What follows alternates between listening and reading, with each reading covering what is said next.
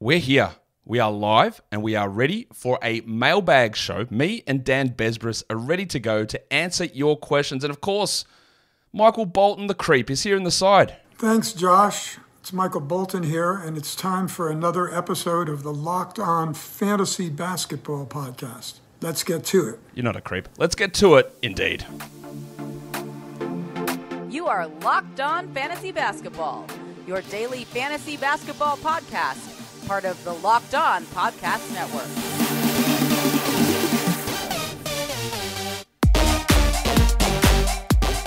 Hello and welcome to the Locked On Fantasy Basketball Podcast, brought to you by Basketball Monster. My name is Josh Lloyd, and are you ready for some hot 5-on-5 action?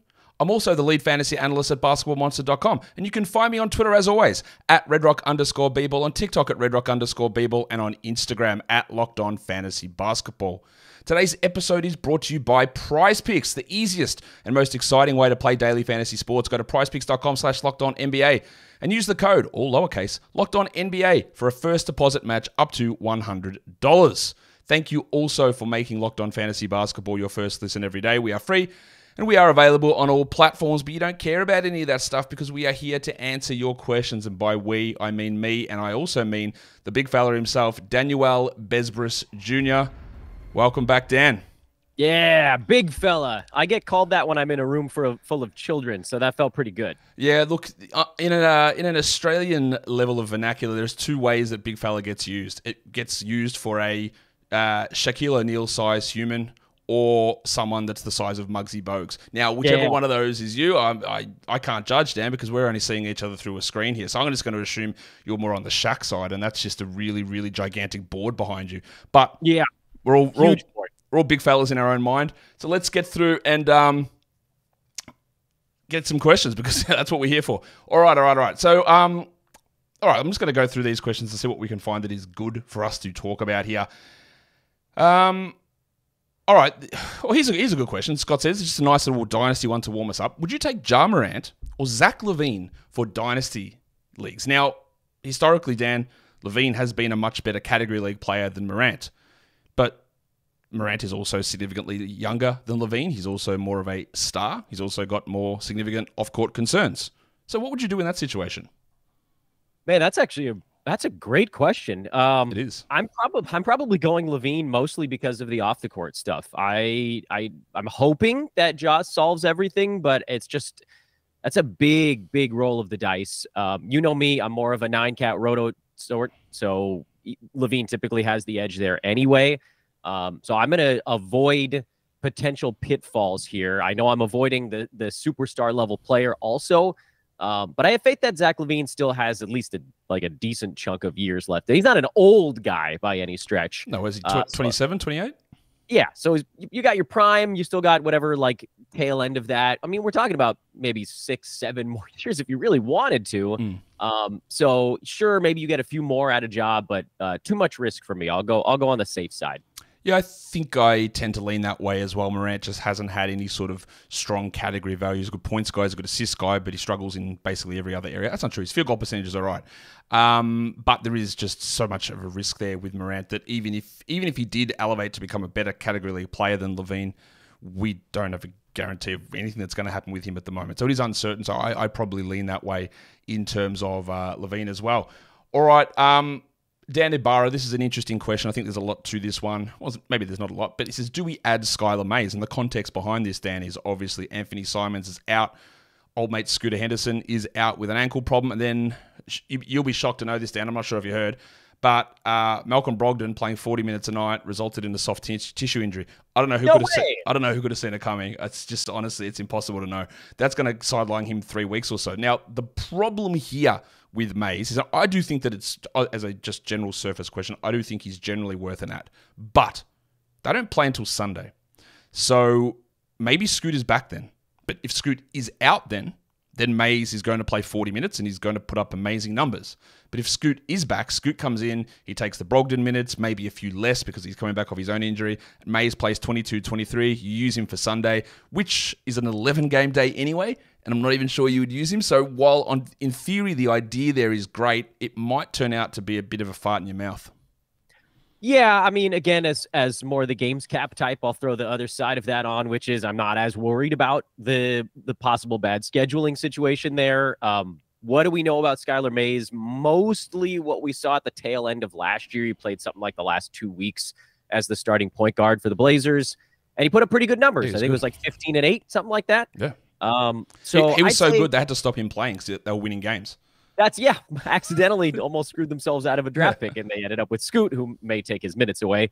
It's like the end of a Curb Your Enthusiasm episode, but I'm still into it. I just, like, if you're getting a point guard playing 30 some odd minutes, you almost have to do it in the NBA because there's so few ways that he could screw this up. As you know, his percentages are not terrible from what we've seen. Again, we don't have a huge body of work, but I'm into it. I think he's a good pickup. And if you only get a game or two out of him, I'm okay with that because they could be 2 really good games.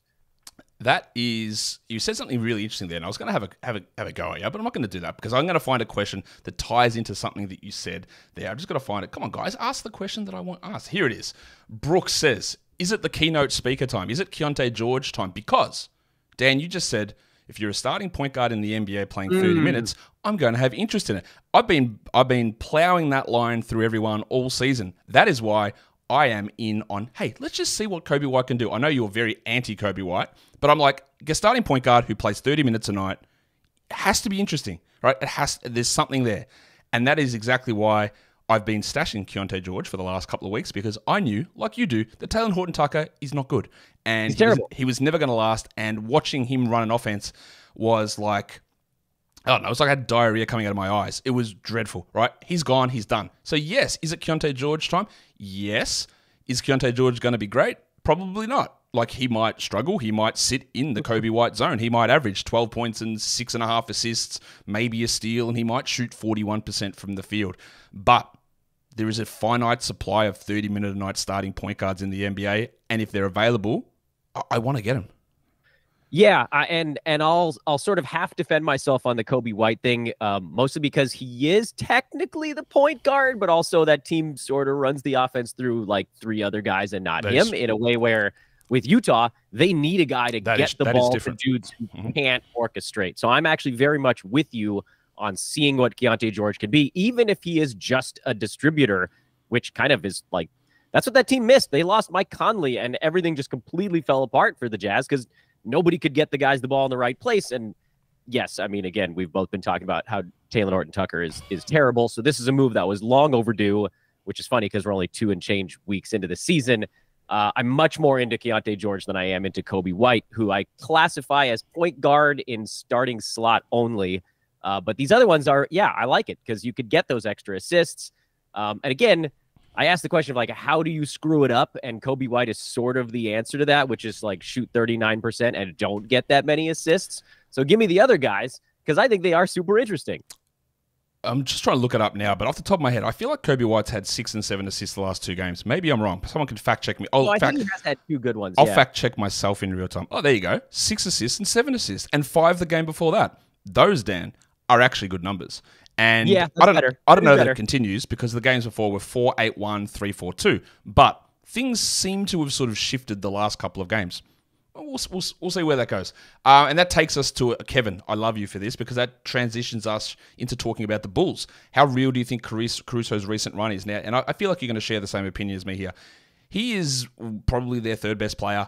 I don't think without any question at all, right? It's nonsense that Torrey Craig and Patrick Williams get run over him. He is one of the best defenders in the entire NBA, and he should play 30 minutes every single game. And if he did, he should be on every single roster, but they seem to hold him back all the time. Last game was really encouraging. It was an overtime game, but he showed what he can do.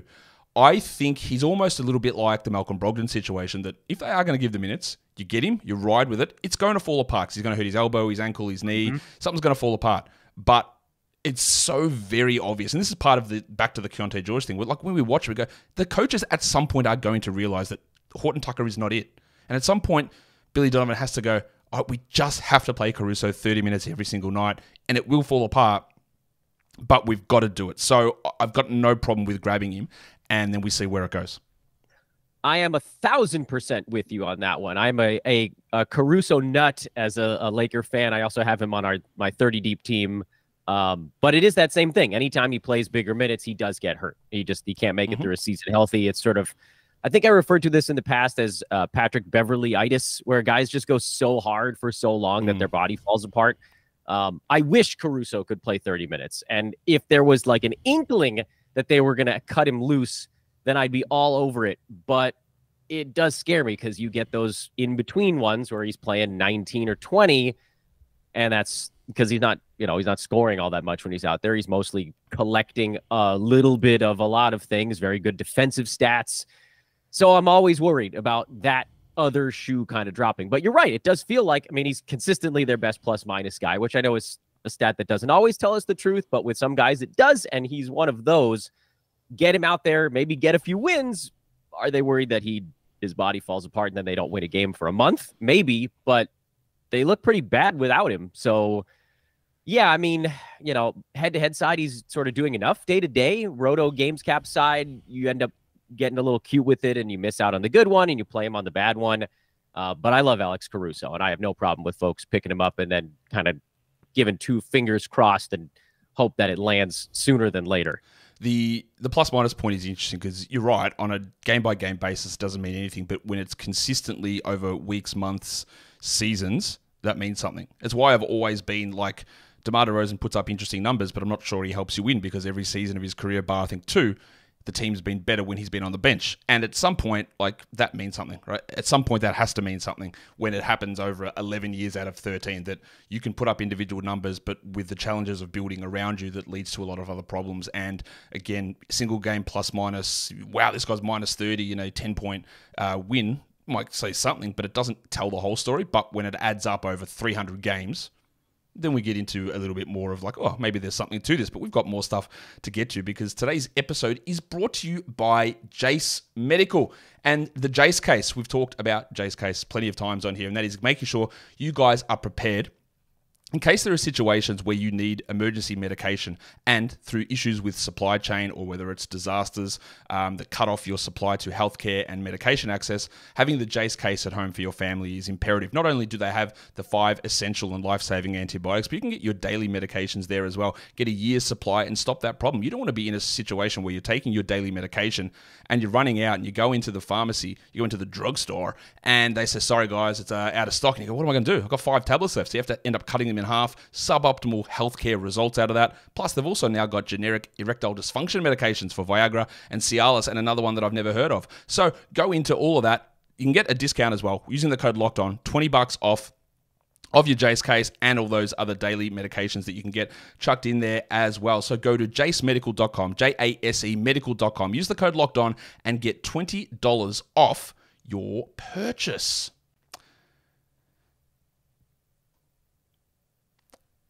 All right, that will bring us back in to talk to the big fella again, Daniel Besbris. And there was another question that I just want to quickly touch on. VG Apollo says, how many votes should it be to veto a trade in a 12-team league? 0, because you should never vote on a trade. Absolutely never. Not once. Do not have votes in a trade. Let me restate this, please. If you have league votes in a trade, do not do it. Dan, your thoughts?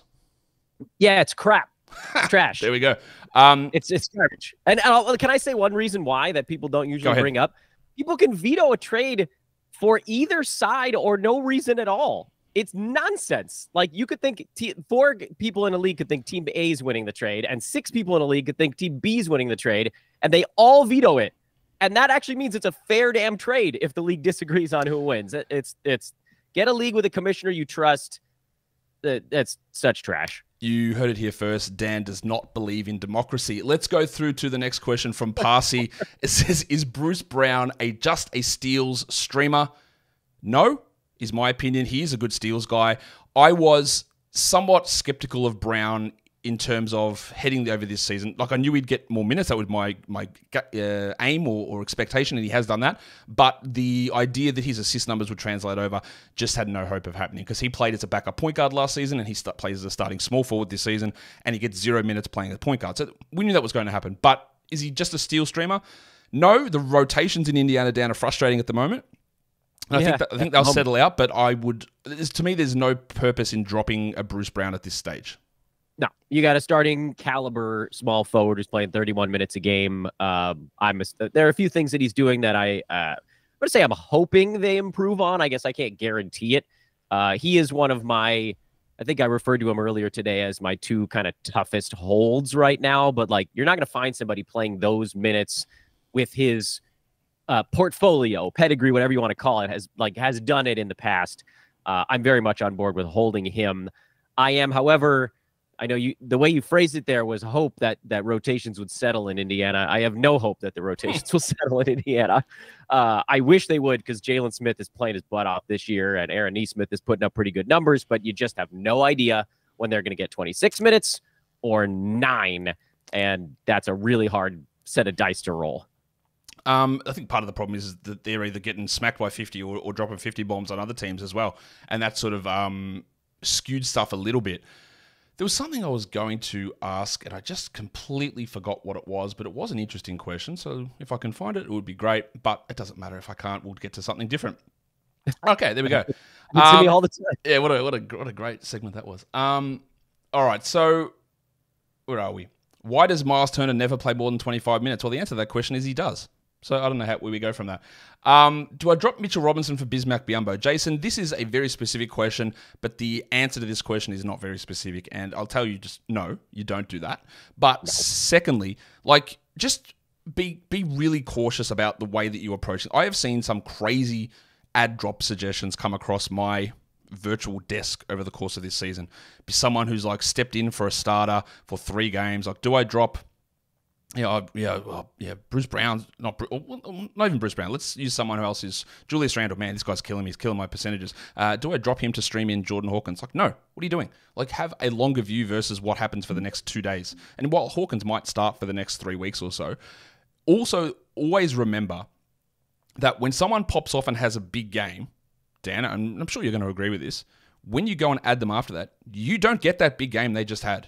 Right, you get more of the median outcomes. You get the ups and downs that come with it, and that might fall away very, very quickly versus dropping someone who's going to have significantly more value in January or February just so you can chase what happened 2 days ago in the early stages of November. Now, Biyombo is playing all right here, but I don't know what's going to happen when Tillman returns. I don't know what's going to happen when Aldama ramps up.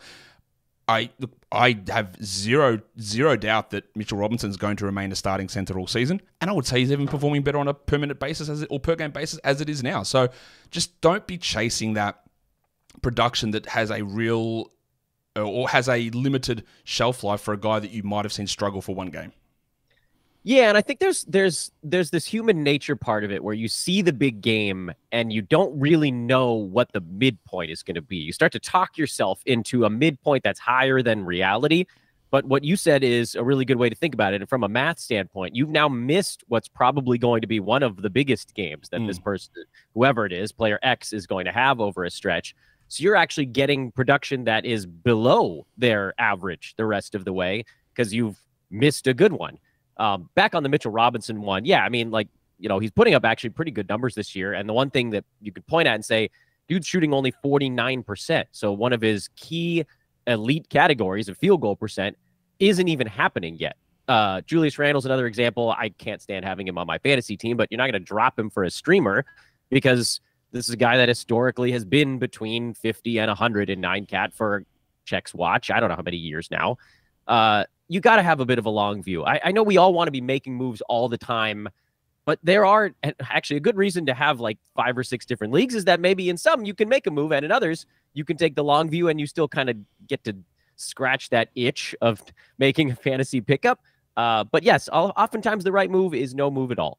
I say the same thing for trades, but I've got more to talk about on that waiver wire thing in a second, Dan. We'll get to it in a sec. But today's episode is also brought to you by Prize Picks. Yes, Prize Picks, the largest daily fantasy sports platform in North America. It's also the easiest and most exciting way to play DFS. It's just you against numbers. You don't have to go against thousands of people. You don't have to go against individual spreadsheets. You don't have to be out there with players who've got all the time in the world to put up a winning lineup. It's just you with player projections, and you look at the numbers and go more or less. That's all you need to do. And between 2 to 6 of those individual player projections, and you can win up to 25 times your money back. And with basketball season starting, they've actually got these new combo projections as well. So you can go into the combos page on the specials league on the site, and you can actually choose like a combination football, basketball player projection. So the example they give here is LeBron James and Travis Kelce, and the number they said is 10.5, and that's combined 3-pointers made and receptions. And you just choose, is it going to be more or is it going to be less? Do that, and you're set. They've also got the reboot policy. So if your player gets injured in the first half, doesn't return in the second half, well, that selection gets rebooted. And PrizePicks is the only daily fantasy sports platform with an injury insurance policy. So go to prizepicks.com/LockedOnNBA and use the code LockedOnNBA, and you get a first deposit match up to $100. That is prizepicks.com/LockedOnNBA. The code is LockedOnNBA, and that first deposit match gets you up to $100. PrizePicks is daily fantasy sports made easy. So the question, I'm on a constant, maybe not. I'm on a constant sort of thought process or goal, strive, journey to make fantasy basketball bigger, but more importantly, better. Right, Dan? And it bothers me immensely that all of our default settings are 10-man rosters, 3 bench players, which I believe started when fantasy basketball started, when there was like 24 teams in the league or whatever it was. Well, we have 550 plus players rostered in the league now, and we have starting spots for way less than a quarter of them. We have no bench spots available. We can't stash players. So what ends up happening is that all of our time is made up making these decisions. Well, this guy is underperforming by 10% at the moment, so I've got to drop him and get the next guy in.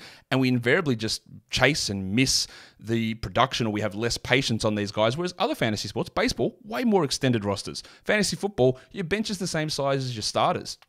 In basketball, we're always thinking, well, who's the guy off the waiver I'm going to get to bring in? Where in reality, I don't know why that is. The default is because it was set 50 years ago, whenever it was, and we've just never updated it with the increased roster size, the increased talent level in the NBA, the increased amount of teams in the NBA, and this constant need to churn through the 140th guy versus the 160th guy, when in reality, like, all of these guys should be somewhere on a fantasy roster, but we have to make these decisions where the difference between them is so small, and when you go back and forward and the in-game variance makes it just impossible to make those decisions correctly. I think we should be more rewarded for more foresight, more planning, more looking at these guys. Like, even having 10 starters, why do we have such low numbers? Again, I know why, but I just think that these things lead to a lot of these situations where we're considering dropping Mitchell Robinson when we shouldn't be. Like, that shouldn't be a decision that anyone even has to bring up in their mind. Yeah, so, I can speak more, I think, to the roto side of this, because that's what I play more of. One thing that I like to do in the leagues I'm commissionering is just extend the bench, 5 bench slots, and raise the games cap. So instead of starting 10, you're basically your 10 best guys, you're starting more like your best 12 or 13. Yep. I don't need an injured list because it's games capped, so that, the extra bench slots, I guess, kind of function as that. But it does put more players on rosters. There's still stuff that comes up on the waiver wire, so you're not taking that fun out of the game. So I know a lot of people love, actually, the feeling of picking up and dropping, and that's part of the enjoyment, is just to see churn on your roster. But it does, I think, I don't know if that it necessarily makes it more complicated anyway. I think it's actually just more fair. You can stash players a little more easily. You use your bench to some degree, which, I don't know, the Yahoo public leagues, you almost never have to use your bench at all because it's a games cap of 82. There's 3 IL slots, so you can do whatever the hell you want with that. My goal, your goal is to expand fantasy. Mine is to try to simplify it, and I think maybe between the two of those, it's stuff that we could improve upon. And frankly, I'm bringing this full circle a little bit. I love your idea of a 40 games cap weekly league. I wish that I wasn't at my kids' Little League practice and I could have been in the draft on that thing, because that to me is a way to expand head-to-head where, the teams, intermediate leagues, whatever, if you're in a beginner league and one person is streaming, they're going to destroy everybody in a head-to-head league, and it just shouldn't be that way.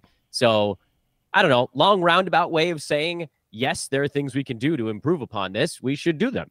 Yeah, I agree. I am very much in that we need expanded rosters. And I think that everyone who's in the Locked On Fantasy Basketball Bowl, you may have issues with, I can't use Fantrax or whatever it is, or the games cap is hard to work out. You'll figure it out. Like, it is, to me, it's the first time I'm using the weekly games cap in head-to-head. I've been fine with it. But everyone's going to have different learning curves on this stuff. But the point is that with those leagues, there's still plenty of activity on the waiver wire, even though in those leagues, we have 18 player rosters in a 12-team league. So we go like 200 deep in a draft, and there is still waiver action every single day, and players coming up who become useful. Bismack Biyombo, a name we referenced right here in that question above, is a guy that gets added, and things that do happen through the season. It's just not that we're cycling through. Like this question here, is Jaden McDaniels droppable in 12-team 9-cat leagues? Now, Jaden Jaden McDaniels is not a particularly strong fantasy player.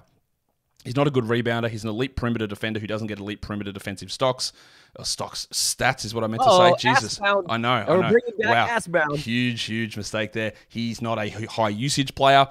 He gets into foul trouble, but he's still a really useful player. But because of where he sits and the fluctuations in his performance, we have to have these decisions. But look, bringing this back, I think that you would want to hold McDaniels, but I'm also way lower on his overall ceiling than others are. Dan, where do you sit on Jaden in category leagues? Yeah, he sits kind of right on that streamer bubble. I think he finished, I don't have it in front of me, like around 105, 110 last year, which in head-to-head, if you're staying healthy, that's a guy you can probably roster for most of the season. He's sort of right on that edge. But like he doesn't get that many rebounds. He doesn't get that many assists. He could be a 1-3, 1 steal, 1 block guy, but you need something beyond that. And in his current construct, the team around him, he's just not going to get to do much else. Sure. I feel like he suffers from Shane Battier syndrome of just being an outstanding real life player who's going to be on the court a whole bunch, but you just don't see it on the fantasy side. And that's okay. But I'm probably leaning ever so slightly to saying you can leave him on the waiver in 12 teamers. I don't think it's going to matter that much because he's right on that bubble where, like you said, everybody's basically about the same. I think what you said there is key. Like, I probably wouldn't drop him, but what you said, it's probably not going to matter is the real thing about that. It's not going to make that much difference because if you do drop him and add 3 different players in during the week, where you've made up that production anyway. So it is, and that gets to that thing that I'm talking about, is that there's a group of 70 guys who could all be worthwhile of your last roster spot, and if you just move them in and out, you gain more value than holding onto a player where you should have that ability to feel more invested in someone like a Jaden McDaniels. LB says, good. Yeah, he is good. Look, he's amazing. He is, if not, the best. He's one of the top 3 perimeter defenders in the NBA. Like him, OG. I don't even know who else is in that mix, but it's got to be close to those two guys. There's probably someone else I'm completely forgetting. LB says, will John Collins do more this rest of season? I don't know, LB. This is basically exactly what I thought he would do. So he is almost exactly where I was on projections with him.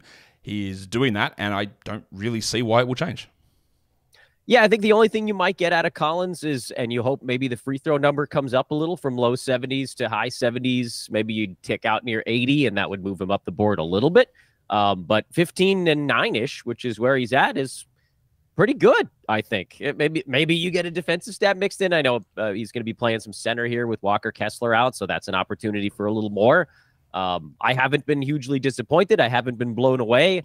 There's a tiny bit of room for improvement, and that's, I think, all you can really ask for with somebody you drafted near whatever it was, 110. So, yeah, I'm good with it. Yeah, look, he's just doing what I expected, which is totally okay. Like, I don't expect him to ever get back to being the guy that he was 3 years ago or 2 years ago. I think he's just sort of what he is now, and I don't really see much about that. I've got 2 more questions here that I do really think are interesting. One is about a trending rookie, and Kevin says, do you think that Marcus Sasser is a sell-high candidate, or do you think his production is sustainable? Dan, I'll let you hit that one first, because I've got some thoughts on this.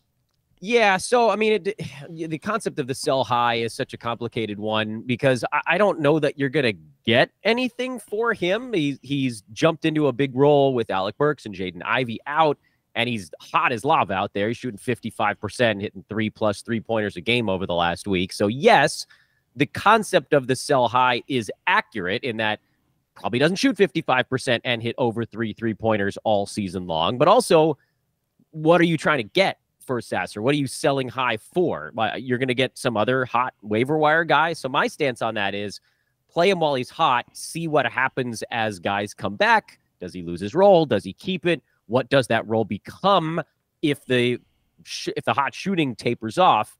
But I don't think you're going to get much back for him. Do you?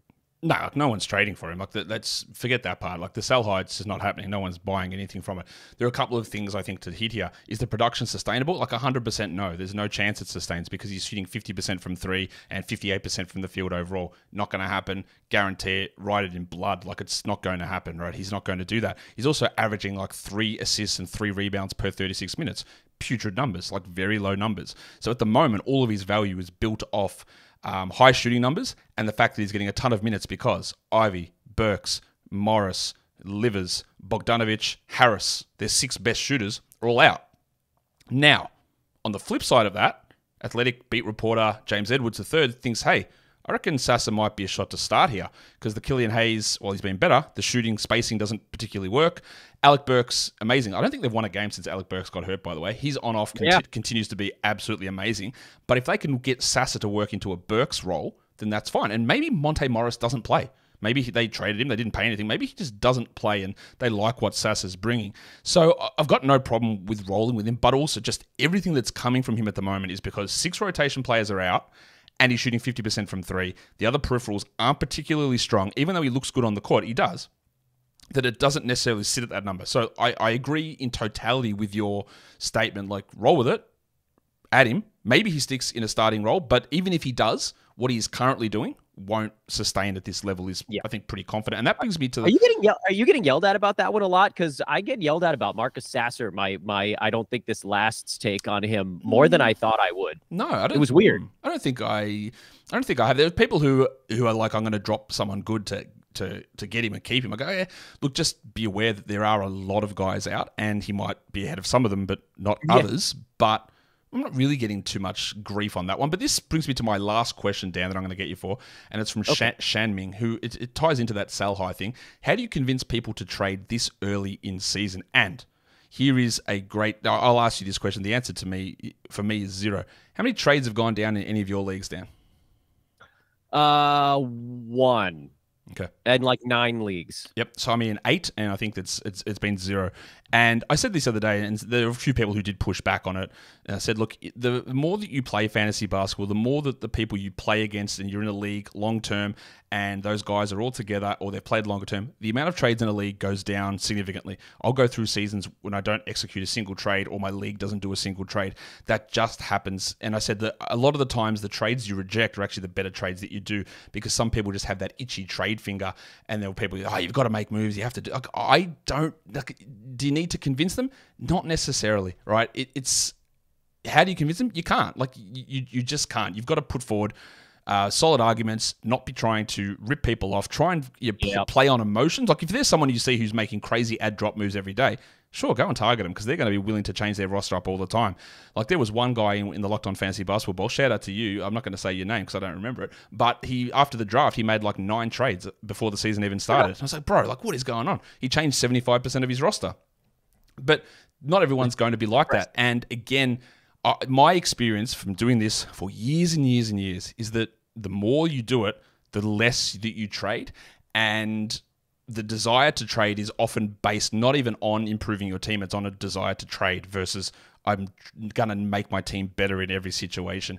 And again, people push back on me for that, but my default is going to be, hey, do you want to do this trade? No. And then I'll look into it. Like, that's how I'm just going to approach every single deal like that, because I don't know. That's just my experience with playing fantasy basketball. I just don't think that trades happen as much when you play the game for longer. Yeah, I think I'm lucky that there are a few leagues I'm in that have like the 1 or 2 guys that are always trading things, which does keep it fresh. It is more fun to have that stuff happening. Personally, my trade strategy is to assess my team about 2 months into the season. So I basically don't do anything unless something really amazing falls into my lap, like somebody's trying to sell me on a superstar off to a really slow start. I'll probably take that move.